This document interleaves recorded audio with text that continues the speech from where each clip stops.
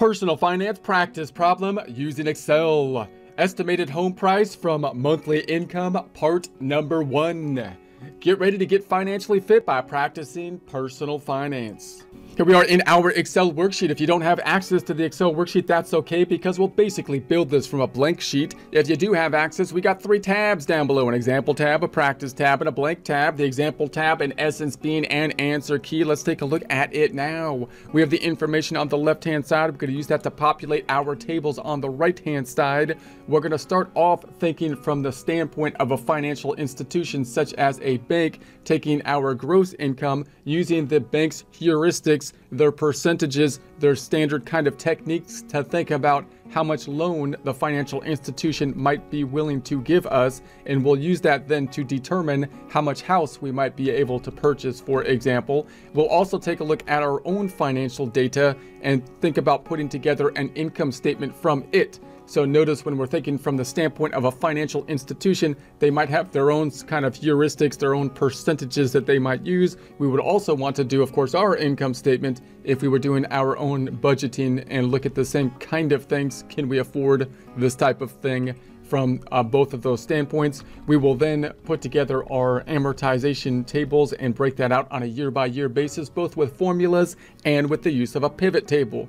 So on the second tab, we've got our practice tab. We've got the pre-formatted tables on the right-hand side. So if you use this tab, you can go through the practice problem with a little less formatting. If we go to the blank tab, that's where we're going to be. We're going to basically build this from scratch. Now, there's a pretty big scratch on the left-hand side. This is the scratch that we're going to start. That's a little scratch that we're going to build off of. So you got to add this if you don't have that sheet. And I would start off by selecting the whole sheet. If you don't have any sheet, if you're just starting from blank, right-clicking on it, format the cells. I would make it currency, brackets, and then no $sign, no decimals. That's my starting point typically.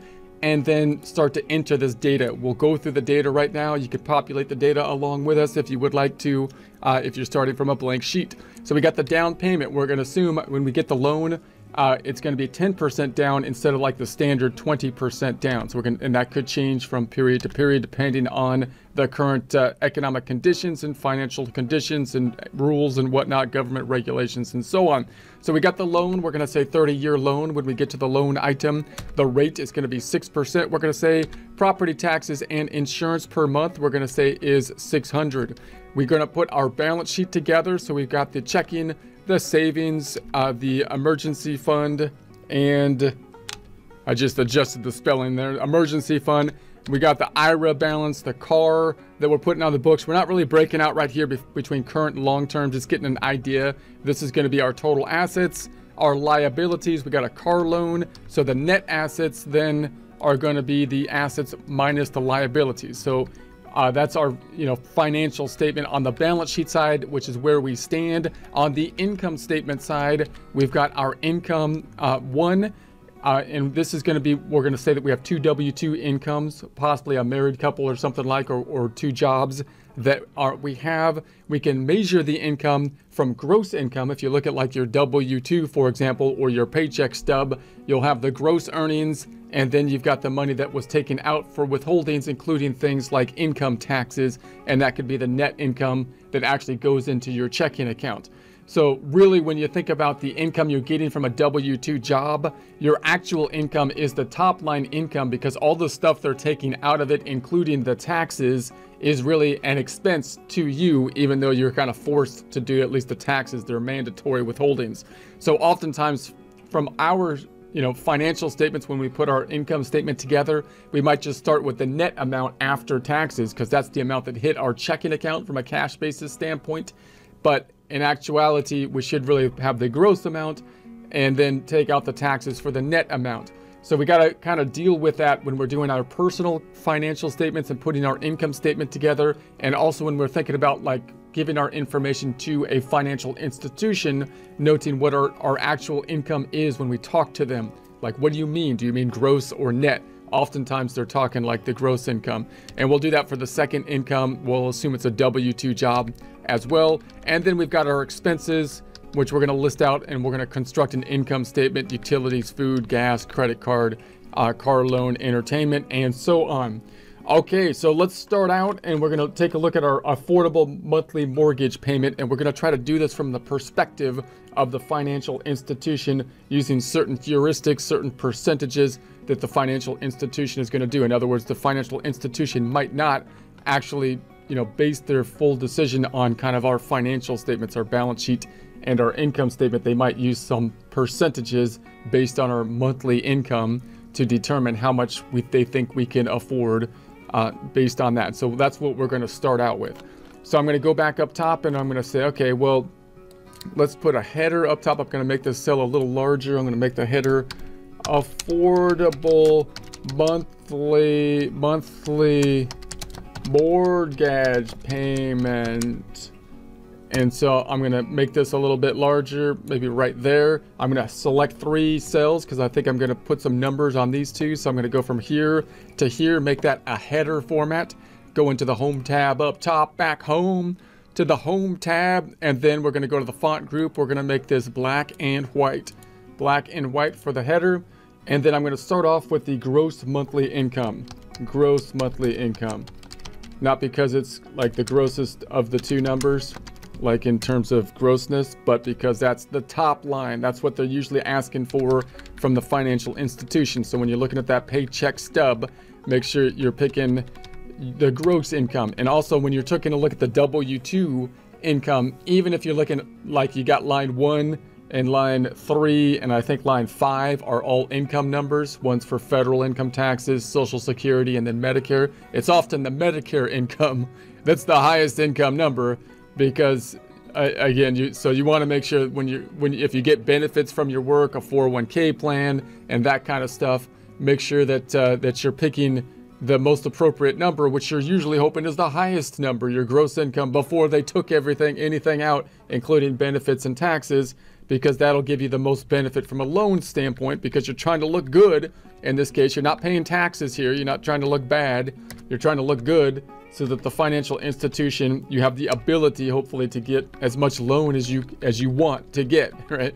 And so, and notice that this calculation, you could think about it a little bit differently if you're thinking about it from the standpoint of the financial institution than the standpoint of your personal budgeting, because the financial institution is going to build their heuristics, whatever thing, based on the law, based on their bank regulations and whatnot, and it might not make complete sense, right? And then we want to do our personal budgeting based on our actual numbers, hopefully our numbers being accurate numbers in terms of our actual income statement oftentimes. Okay, so I'm going to sum this up. Let's put an underline here. We're going to go to the font group, put an underline here. We're going to say this is going to be our gross yearly income. We're grossing up. We got 2 gross incomes. This is going to be a totally gross number because we got 2 grosses that are summing up both of them up. Super gross, 119,000, and then that's going to be that's going to be on a monthly basis. So we're going to say, I'm sorry, that's on a yearly basis. So we're going to take it down to a monthly basis. So I'm going to say months in year is 12. And let's put an underline there. We'll put an underline under it. And so we're going to say this is going to be gross monthly income. I can't take that yearly number. It's too gross. It's too much. It's too much grossness. So we're going to divide it by 12. So this is going to be equal to the 119,000 yearly number divided by 12 to get to the 9,917. Let's do some indentation. I'm going to select these items. We're going to go to the home tab, alignment and indent, and then we'll go on down here and go to the alignment and indent again. So now we're going to use the kind of heuristic from the financial institution. We're going to call it we're going to say it's the rate used. I'll kind of define it out here as a guideline for principal, and then it's going to be interest, taxes, and insurance, often called the PITI. So this is kind of like a guideline, just type of percent from the financial institution. So you might hear this kind of as a common heuristic type of number that the financial institutions might use to be based off of your gross income to get an idea of how much you might be able to afford. Now, again, that could be completely different from your particular financial situation given your income statement, which we'll take a look at as well. But you want to get an idea of what the financial institution is doing, so that you can use that to think about, put yourself in their shoes and think about how much loan they might be willing to give based on that. So I'm going to say and other debt payments. So you want to talk to the financial institution and at the current time, and this is usually going to be somewhat uniform from financial institution to financial institution. If you're talking about a standardized loan, like a 30-year fixed, usually like 20% down, that's usually, the standard starting point loan. If you get to more unusual types of loans, then of course these kind of heuristics are going to be they're going to be changing more rapidly because you don't have as much standardization with them. So whatever your current situation is in time, the current economic situation and so on, you should be able to get a fairly good idea talking to financial institutions about how they come up to their general calculation based on the gross income to get to how much loan that might be willing to give you. So I'm going to say this is 0.38 is the percent we're going to use here. Again, talk to your financial institutions at any particular given time to think about what their current heuristics are, and you can kind of use the term PITI and go from there and see if you can get a feel for that. So we're going to say the number, we're going to make that a percent, 38%. And so I'm going to say then multiplying this out, we're going to say let's multiply this out, and this is going to be then, I did some spell check in there, but I'm going to be this is going to be the affordable amount that could go towards a home. So this is towards a home, affordable amount that could go towards a home. So I said towards a home. Okay, so let's do it now that we've got the spelling at least somewhat down. It kind of makes sense that it's towards. I always just call it towards, towards. Any case, whatever. So I'm gonna then go down here and say we're gonna say less. Now notice that this number right here might include other things. You notice that I said the PITI, and so that's the principal, interest, taxes, and insurance. So that's all the stuff that the bank's trying to use this kind of heuristic term to put all the stuff that might be related kind of to the home purchase into that one number to see how much could be afforded in it. So you want to know with this percentage what they are including in there, and you've got, again, the principal, interest, taxes, and insurance just kind of in the name. They also might adjust this number to include other debt payments like credit card payments. So they increase the number if you have other debt payments, for example. And then they're going to say, okay, so that's going to be the number that we're going to use that we think you might be able to afford on a monthly basis to cover these types of things here. So now we're going to say, okay, but I want to get it down to the amount that's just applied to the loan balance, which means I want to remove from this number on a monthly basis the stuff for insurance, the other debts and the taxes, so that I can get just to the amount that you're applying to the loan. And then I'm going to use that amount to see how much you might be willing to loan us, right? So then we're going to say, okay, we're going to take out of this number, if that includes these other things, I'm going to take out the other debt. So I'm going to say other debt, we're going to take out of that number. So I'm going to say other debt, and I put that down here. And again, this, you might kind of think that this would be a general guide, which we had down here with the car loan payments. So I'm going to say car loan payments, I'm going to take that out, and this is going to be equal to the 295. I'm going to remove that. Let's actually put that on the outside here, and let's make it negative. Let's make it negative. We'll negative out the 295, and then we've got also the monthly property taxes. So what did I put the property taxes? So the estimated property taxes and insurance per month is going to be, I'll say, negative of the 600 there. And so that's going to give us our affordable monthly mortgage payment. And I'm going to sum this up equals the sum, because it'll subtract out this, and I'm going to sum these up, but those are negative numbers, so it'll subtract them out. And so you can get the general idea here, right? And so we want to talk to the financial institution and try to get to their calculation, their heuristic, so that we can get to the amount that is going to be applied basically to the affordable monthly mortgage payment, because then we can use that to try to determine how much loan we're going to get. And again, you could talk to the financial institution at any given point in time, and from institution to institution with a standard loan kind of setup. When you're talking about large institutions, they'll typically have similar kind of heuristics that they will be using due to the fact that there's certain regulations that'll be involved in calculating that, as well as best practices within the industry and so on, and just the standardization of the loans and so on. So let's go ahead and underline this. I'm going to put an underline here, and I'm going to put some brackets around this, and then we'll make this blued and bordered. Okay, so now that we have that, let's figure out what the affordable mortgage amount would be. So I'm going to go back over here, and I'm going to say, all right, if I know that, I could say, what's the affordable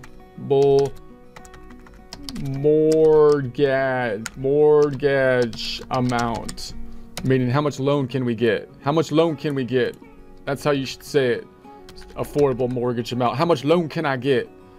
Okay, so in any case, we're going to calculate that based on this number. So usually we're calculating like the payment calculation, right? But this is the payment calculation. So normally you would say the payment calculation, because I would have the loan amount, I would have the rate, and then I would just be calculating the payment calculation. So what I could do is look at the payment calculation and say, well, what am I looking for? What's the unknown here? It's actually the present value, the loan amount. That's what we usually put in for the loan amount. So I'm just going to look for a function for the present value function to get to the loan amount. That's what we're going to do. So I'm going to go up top. Well, I usually start it with a negative present value instead of an equal, and then brackets, because that'll flip the sign to a positive. Probably not the most proper way to do it, because you should have put the negative inside, but the easiest, I think. And then the rate is going to be the 6% over there. That's going to be the percent for a year. So we're going to divide that by 12 because we want the monthly rate, comma, the number of periods is going to be 30, but that's in years, and we want months, so times 12, and then comma, the payment then we got down here, and it might be rounded, but it's the 2,873, and enter.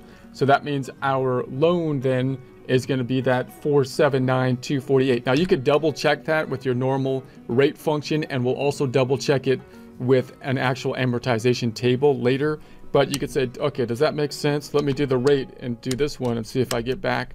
I'm sorry, let me do my payment calculation, my normal calculation that I know, and see if I get back there. So if I take the rate, this one, comma, or divided by 12, comma, the number of periods is going to be 30 times 12, comma, and then I take that present value. Does that get me back here? And it does, right? So it looks like that's correct. So we'll double check it again with an amortization table. We'll do that next time. I'm going to make this black and white. Okay. So if we know that, what's going to be the purchase price? Because that's the loan. Let's make this blue, by the way, don't get ahead of yourself. Myself is so slow though. Just wait for yourself a second. Don't get ahead of yourself. So this is going to be the affordable home purchase price. The affordable home purchase price. So now we're going to calculate now that we know that, because that's the loan amount, the amount that we could possibly get financing on, and that would be a large amount of financing. So that would be like a jumbo if that was the case typically. So it might be a little bit more restrictions if your financing is that high. But in any case, we're going to use that number. I'm going to then select these two. We're going to go into the home tab over here, font group. Let's make this black and white. And so this is going to be, assuming I can get that much of a loan, then let's say this is the affordable mortgage amount. Let's put that on the end. And I'm going to take a look at the rate of the cost that is not the down payment. So we're going to say the percent financed. It's a better way to say it. I'm going to say subcategory 1 minus the down payment rate, or percent.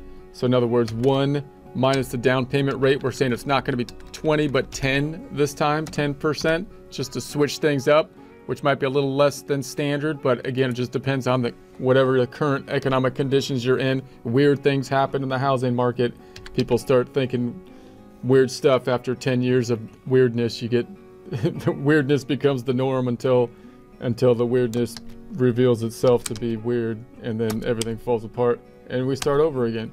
So rate of cost, that is, so this is going to be the percent financed, okay, and then this is going to be 1 minus the 10, and let's make that is going to be 90%, of course, because if we're going to put a down payment of the 10%, that means that we're going to finance the 90%. Let's put an underline here. Let's check the spelling. Affordable. Financed. Okay. Let's do some indentation. Home tab, alignment and indent. And then we'll indent this again, alignment and indent. And then this is going to be what we're calling the affordable home purchase price. And we're going to say this is going to be equal to that divided by the loan amount divided by the amount we're going to finance. And that comes out to the $532,498. Let's double check that number. Let's put a check figure. Let's put an underline. Let's put some blue borders around this thing. Blue boards. And then let's do a check. Check on this. Double check my numbers. And we're going to say this will be black and white. And this is going to be, we're going to take that affordable home purchase price, because this is how we normally do it, right? We take that to start with, which is that number. And then we apply the down payment rate. The down payment rate. It's a down payment. I don't make payments unless they're down payments. And this is going to be a home number, percentifying it. We're going to put an underline under that. And then this is going to be the down payment, which is going to be equal to the amount times the 10. And that'll give us the amount financed, which is going to be the home price minus the amount we financed. And there, so we can double check. We double check that number. Check. Okay.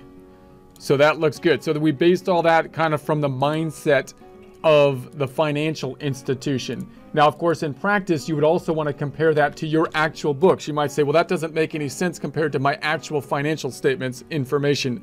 And it may not, because again, what drives the financial institutions is a bunch of stuff, including government bureaucracy and laws and whatnot, that may not make a whole lot of sense, right? So then you also want to do your own budgeting to see if you can afford, what is going on here, and then see if you can take any alternative kind of measures if you can't get the financing you think that you can afford in certain circumstances by doing other loans or negotiating in possibly less conventional, loan structures or something. In any case, let's do an income statement then. I'm gonna make a skinny by taking this skinny, and I'm gonna make another skinny over here, another skinny. And we're going to just call this a monthly income statement. So monthly income statement. Now, this is what you would think that the financial institution, and this is going to be kind of more on a cash flow basis. Cash flow. This you would think this would be kind of what the financial institution would be basing it on, but they can't really trust individuals' income statements as all the time and so on. That's one reason they might use a kind of heuristic like this, just using a percent. But in any case, we're going to do it for ourselves, because if this was done correctly, this would probably be the better way to go to see if we can afford stuff. Let's hide some cells. I'm going to be hiding from C to J. CJ. I knew a CJ before. Someone named CJ. I'm not sure if those letters actually stood for something. I'm assuming they did, but they were named CJ. Anyways, we're going to say this is going to be home tab, font group. This is going to be black and white. And let's say we've got the income. Now I'm going to do this a couple different ways. Like if you're doing your income statement, you might, like if you were putting this into like a QuickBooks or something, you'd probably just be using you might be using a cash basis system based on your bank account, which means you would see the net check flowing in after withholdings of things like benefits and things like your taxes, which isn't as, accurate, because now you're kind of combining those things into one number. You're netting it out. And so let's do it both ways. So I'm going to say, let's take this is going to be our income number here, and then I'm just going to copy that down. So we've got our two income numbers. So we've got the gross income and the net income, the gross and the net. Let's put the gross column over here, and then we'll net it out to the left. This is the gross side. The left side is the gross side, and the right side is the net side. So that's the gross, and then we'll do it in a net construction over here, and we'll get to the same bottom line, and I'll show you the difference. So we're going to say the gross on the left of the second W2 and the net on the left of the second W2. So this over here represents our yearly income on a gross basis before we take the money out, which again, you would find that on, if your paycheck stub, your gross income before the withholdings of things like taxes and possibly benefits. If it's your W2 income, you got like 3 income boxes. Box 1 for federal income taxes, 3 for Social Security, and I think 5 for Medicare. It's actually the Medicare one, which I think is going to be the highest one, closest to your gross income.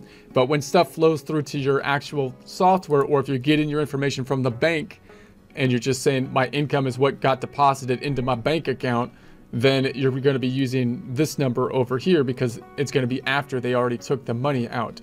Now these are on yearly basis, so what I'm going to do is take each of these and divide it by 12.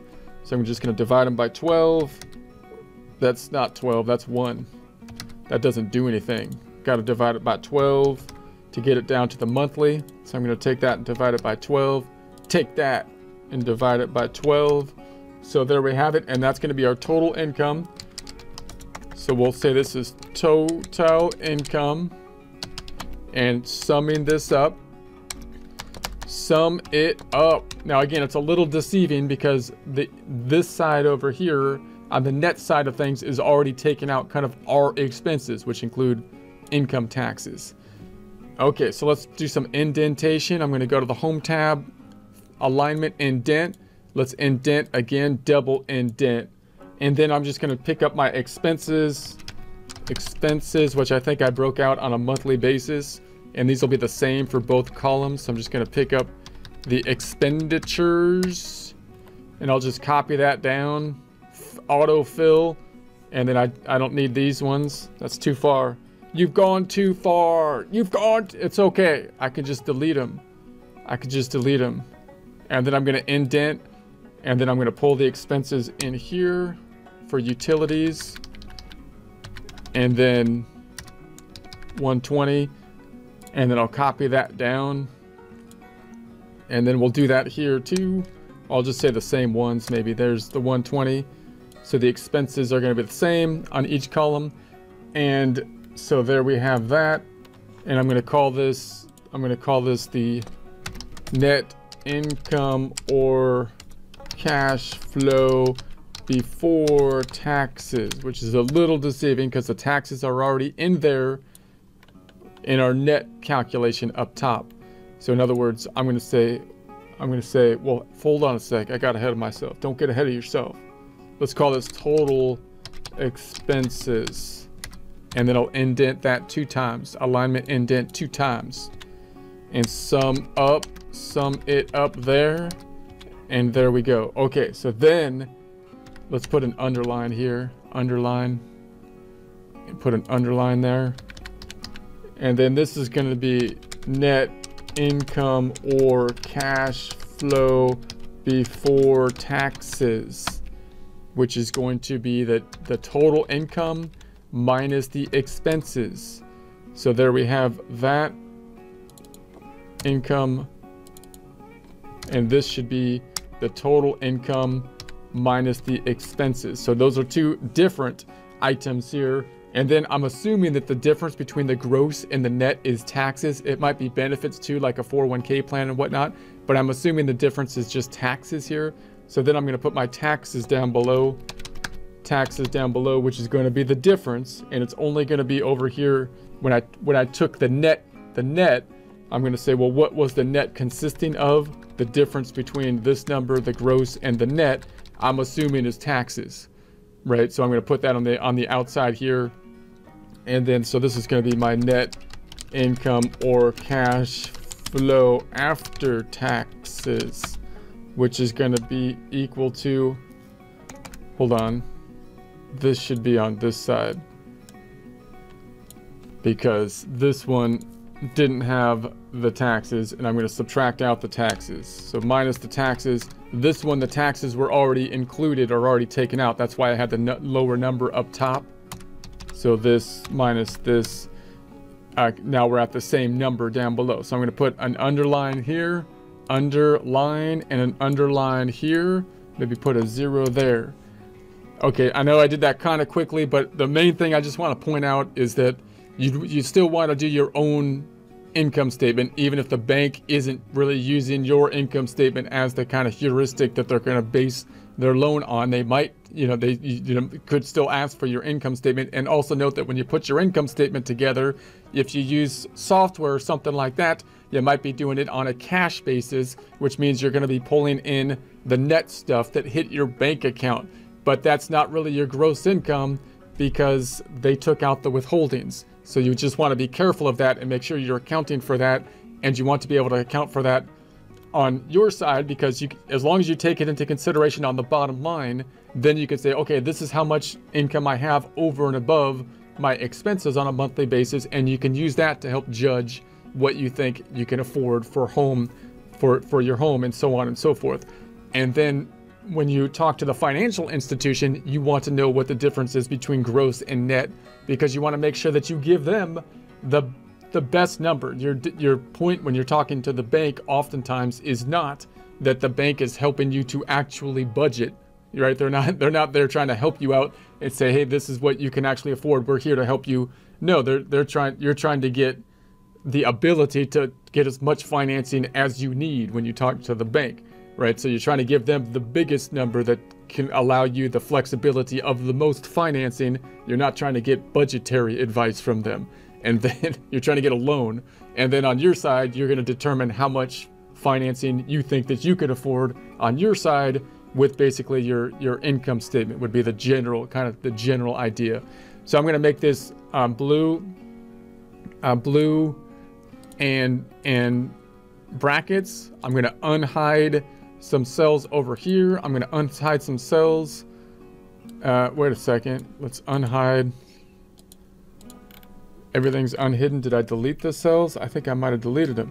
And we did so using basically bank heuristics, bank percentages, bank estimates. We would, of course, also in practice want to do our own financial statements, a balance sheet showing us where we stand as of a point in time, and an income statement showing performance, possibly an income statement broken out by month, which would be income monthly minus the monthly expenses, because that would give us a good idea of how much more that we could afford. Note that the number that we come to with our monthly income statement might differ a lot from what the financial institution is coming to based on their heuristics. The financial institution might take into consideration more details and a more detailed kind of income statement, or may not. It really depends on the circumstances at that point in time and the financial institution. But just note that you kind of have two different objectives with the financial institution. You're not really going to the financial institution to see if they can give you budgeting advice. You're not trying to say, hey, the financial institution is going to help me out with my month-by-month budgeting. No, you're going to the financial institution to get a loan. You're trying to get the ability, the access to as much money in terms of loans that you can, and then do your own budgeting to determine how much you can actually afford, how much loan you would like to be taking out. So on the financial institution, of course, from their perspective, they're trying to do calculations that are going to determine how much that you could be paying back, and they're going to do that in part based on their heuristics that they've used in the past. And it's also going to be influenced, of course, by the laws, the current economy, and those kind of things. So you can have situations, we've seen situations where the calculations might be out of touch to what you think is actually a proper calculation with regards to what you can afford, just given the economic environment. In other words, what they come to that they think they can afford might be quite different than what you come to that you can afford. Your goal with the financial institution is to try to look as good as possible, typically, to try to get us access to as much loan as you might need, and then do your own calculations in terms of, how much you could afford with an actual personal income statement. So we'll dive more into the income statement that we might kind of put together on a monthly basis in the following presentation.